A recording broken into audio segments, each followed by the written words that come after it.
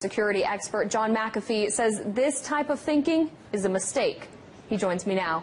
John, why do you think the word bubble cannot be applied to Bitcoin? Well, first and foremost, Bitcoin is not a fiat currency. It costs over $1,000 to create a Bitcoin today in electricity and computing costs. Second, the value of Bitcoin is linked to the number of users and the number of transactions. It is not a speculative investment, even though it is being used as such by many people.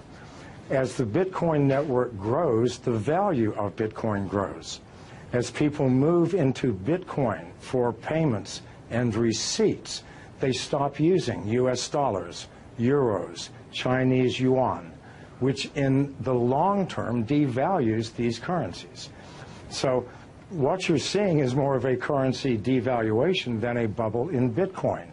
As more people use it, it has more intrinsic value. And again, the cost of producing a Bitcoin increases with the value of the Bitcoin. So this is not something that we're pulling out of thin air. This is something that's created with massive amounts of electricity and computing power. Well, someone who disagrees with you on the term of bubble when it comes to Bitcoin is Mark Cuban. Back in June, he tweeted, "I think it's a bubble. I just don't know when or how much it corrects." When everyone is bragging about how easy they're making money, that equals a bubble. Now, when he tweeted that, Bitcoin dipped in price. So how can one person's random Twitter thread have that effect on the price? And what does it say about Bitcoin's stability? Well, it says nothing about Bitcoin stability. After it dropped $500, it's now at 44.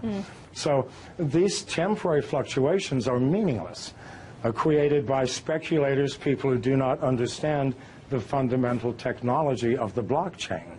Those who do know that in the long term, these fluctuations will make no difference. The more people who use Bitcoin, the more valuable it will become. This is the only metric we can use.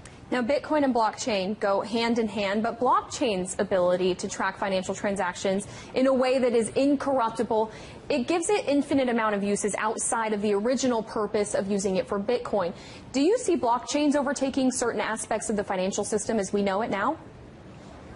It will take over all aspects.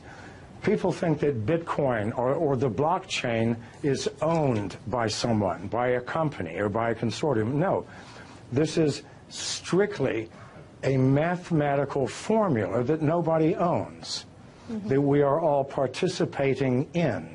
And we use the blockchain for everything from fixing supply chain problems in corporations to verifying the authenticity of the sender and receiver in a financial transaction.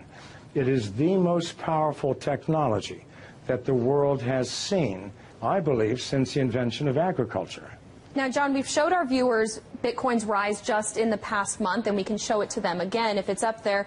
But on July 17th, 1 month ago, you tweeted that Bitcoin's low of 1,800 yesterday simply could not be maintained.